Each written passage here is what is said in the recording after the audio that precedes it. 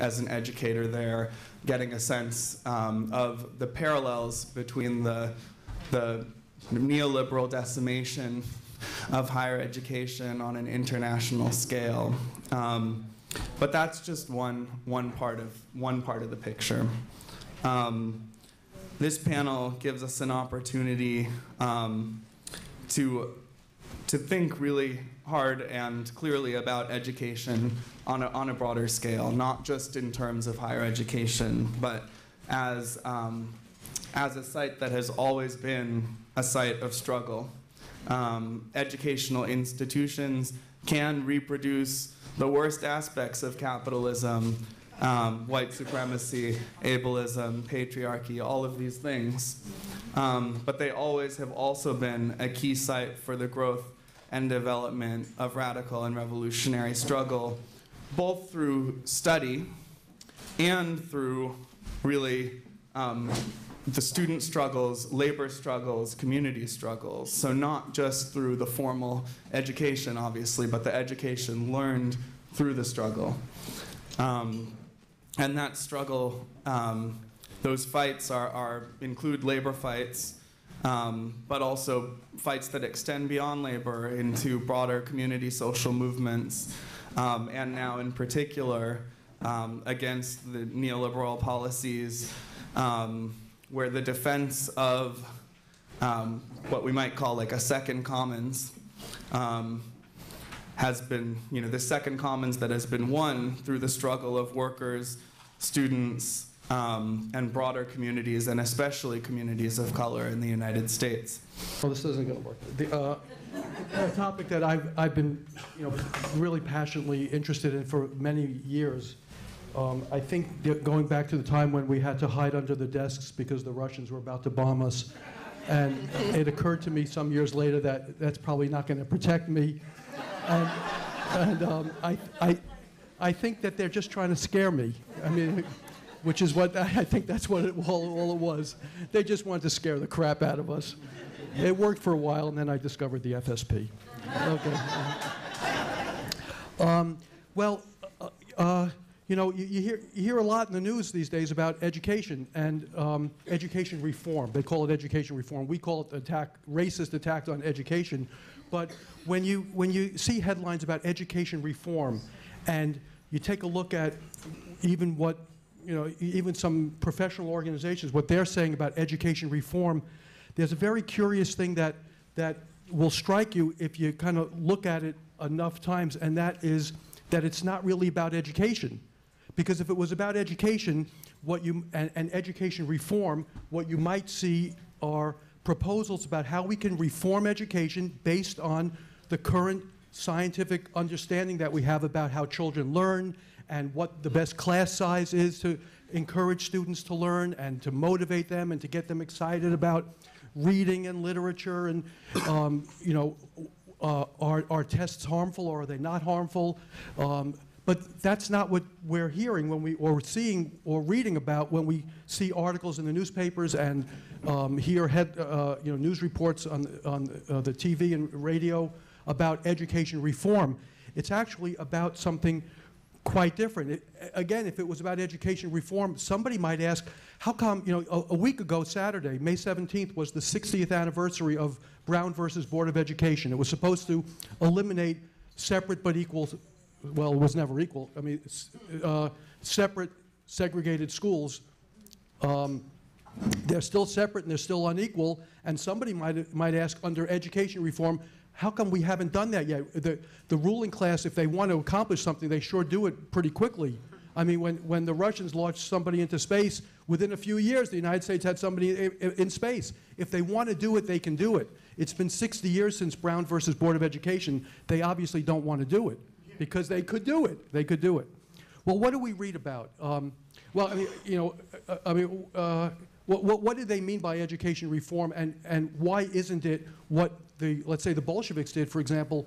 Within the first few years of the revolution, it fell apart under Stalinism, but you might know that when the Bolsheviks took power and the working class in Russia took power, their education platform included eliminating homework. No homework.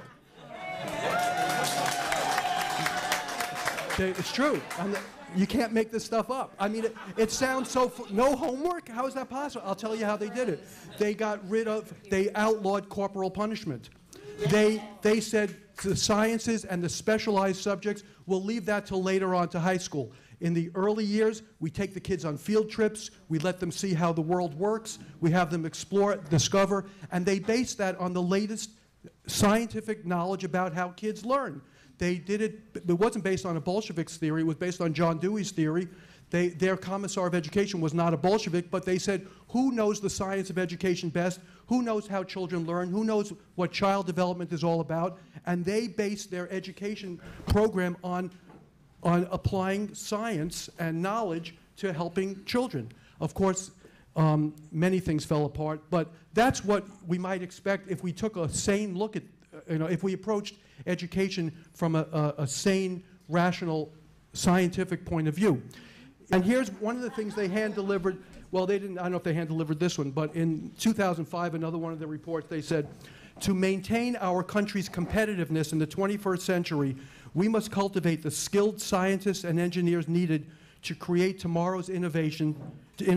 Our goal is to double the number of science, technology, engineering, and mathematics graduates with bachelor's degrees by 2015. The United States is in a fierce contest with other nations to remain the world's scientific leader. In other words, they want to make sure that the schools and the colleges produce scientists and engineers. Who gives a crap about music, art, physical education? That's not what they need because they are worried to death. They know that they're in a crisis, and their plan has been to create a workforce that's going to keep them competitive with the European and Asian competitors that they see encroaching on their market, and they are worried about it. And that I'm reading a quote from the book, America's education failures pose 5 distinct threats to national security. The first threat, the most important threat, they say, it's on page 1 of their book, the most important threat is threats to economic growth and competitiveness. We are just not producing enough engineers and scientists. So what do we see in the schools today? They're getting rid of music, they're getting rid of art, they're getting rid of physical education.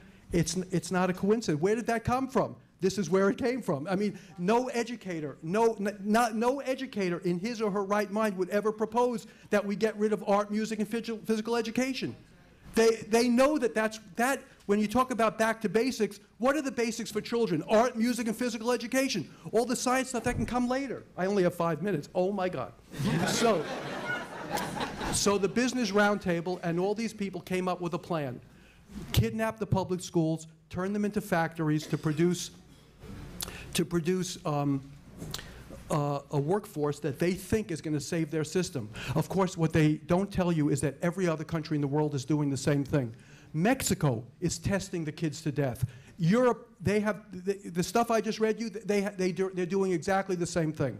They're all in a race to turn their public schools into factories to produce the kind of workforce that they think it's going to be to outcompete the U.S. capitalists, and the U.S. capitalists think it's to outcompete them. So basically, they say we need to produce scientists and engineers. You'll read in the newspapers about the STEM courses: science, technology, engineering, math. There's no music, art, and physical education. The schools are factories. You proceed along the assembly line. How do you proceed? You pass the test. If you don't pass the test, the schools get closed. The students have no schools. The teachers lose their job. The school staff loses their jobs. The union contract doesn't count anymore. Great way to get rid of unions. When you close the schools, you still have to do something with the kids. So what do? You tell the parents, we're going to bring in private managers. We're going to turn your schools into charter schools. Now they've privatized the schools. And where is this going to happen? Well, of course, they know where it's going to happen when they use testing. Testing to the corporations they actually say this. In fact, they as I said before, you can't make this stuff up. They call schools workforce development systems. It's in their literature. And their factories, the quality control, like an assembly line for cars, is somebody looks to make sure the wiring is right. They use testing. You don't pass the test, you're not becoming the engineer we want you to become. Who's going to fail the test? Educators have known for decades who fails the test. Poor, kids in segregated schools that are mostly children of color. Why? No, it's not because they're dumb. Because in Washington, D.C., for example, in the last year, the number of homeless people has increased by 50%. Most are single African-American mothers. They live in abandoned hotels. The kids have no rooms to study. In the evening, their mothers are working a second job. What are they going to do, study for the tests? They know who fails the tests. They know it. It's inherently racist. The racist aspect of this is the testing. The privatization angle is the testing. There is an organization called Save Our Schools. We're involved in it. We're involved in it because their program is inherently anti-capitalist, anti-corporate. They don't say that capitalism is the problem, but they say this is corporate-based reform. Schools need to be equitably funded, not equally funded, because equally funded will maintain the disparities. If you give everybody the same, no, it's got to be affirmative action. It's got to be that the poor schools have to get more. They have to be equitably funded.